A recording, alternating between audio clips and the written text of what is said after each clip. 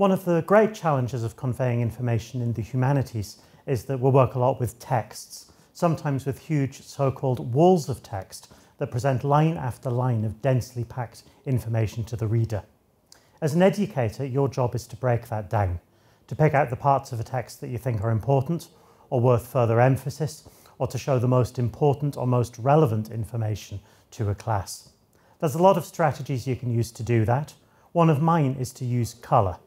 Say, for example, I'm constructing a course schedule. I might use green to indicate a lecture class, blue to indicate a discussion class, and maybe yellow to indicate a class that involves peer feedback or is student-led in some other way. Maybe on my PowerPoint slides, I'll use colours to emphasise key points in the passage. Language highlighted in blue shows where a poet's working with one set of images, red for another set of images, and so on. In my head, this has always been a clear and effective way of organising and presenting data. Unfortunately, that's exactly the problem. It works in my head, but not necessarily anyone else's. It's easy to assume other people perceive colours the same way we do, but that's lazy thinking, absolutely not true. I liked to use bright primary colours, but that was a mistake. In particular, because a very common form of colour blindness makes it difficult to tell green and red apart.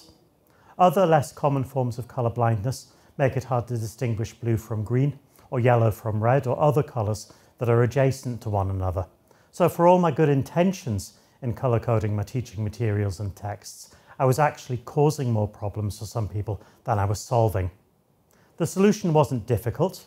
When you're designing and colour coding materials, you just have to be a bit more clever about the colour palette you're using. You shouldn't use primary colours.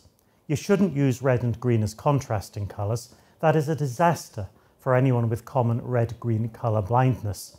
Good combinations are something like blue and orange, blue and red, or blue and brown. And you should also use some other marker apart from colour for distinguishing between different sets of information, for example lighter and darker shading, or boldface and italics, or breaking up your material into several different slides instead. If you try a Google search for a chromatic vision simulator, that'll also turn out many online tools that can show you how course materials would look to students with various forms of colour blindness and save you from inappropriate choices. Those are simple, easily implementable tips.